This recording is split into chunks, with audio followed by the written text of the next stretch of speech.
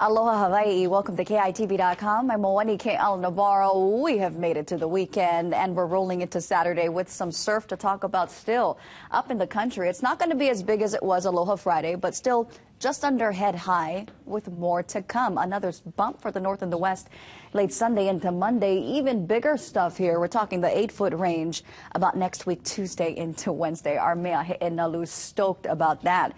Here's a look at your extended forecast because we still have some heated days ahead. The heat continues through the weekend. The trade wind's not back with us until next work week here.